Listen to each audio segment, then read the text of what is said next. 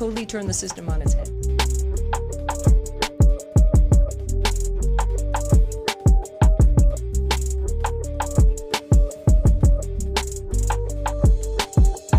Talk about the tens of thousands of cases. This is really made up of individuals, and each one of these well over 20,000 individuals has their own story and is hurt by the collateral, the community-based consequences of these convictions.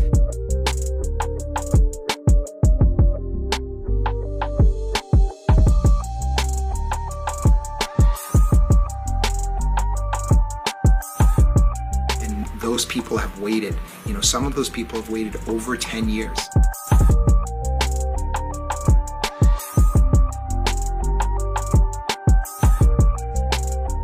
I've lost numerous family members. I was not allowed to go to their funerals while I was incarcerated. My blood brother and my uncles and, my stepfather. The punishment was greater than anything you can ever think of.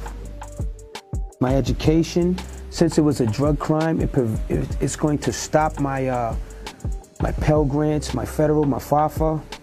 I'm trying to get back in college. It affected that definitely. Employment, I can't get a decent job paying good money to survive.